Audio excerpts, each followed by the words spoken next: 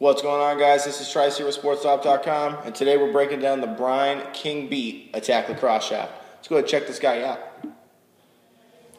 Alright guys, so right here I've got the King Beat Attack Lacrosse shaft from Brine. I'm going to go ahead and show you guys the colors real quick, and then we'll break down all the details. So in the options for colors, you have chrome, forest green, orange, red, navy blue, Carolina blue, royal blue, and black. Alright, so starting up at the top, let's get this focus for you.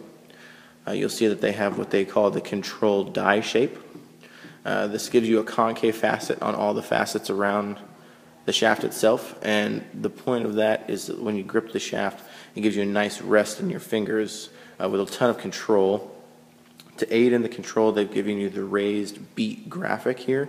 And the great part about this is it gives you a ton of control in your hands when you're in the gloves on the field, but it's not going to add any additional weight to the shaft.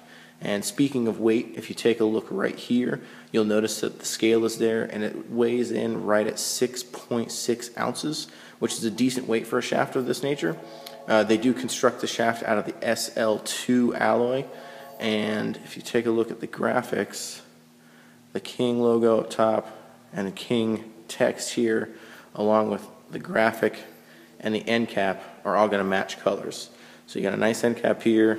Both on the black shaft you have a white graphic, white King, white logo up top, and then in the background I'll show you, like, red King, red graphic, Carolina blue King, Carolina blue graphic again.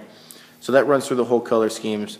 It's a really nice shaft, but that's going to wrap up the King Beat Attack Lacrosse shaft from Brine. Go ahead and check these out on SportStop.com. Thanks for watching, guys.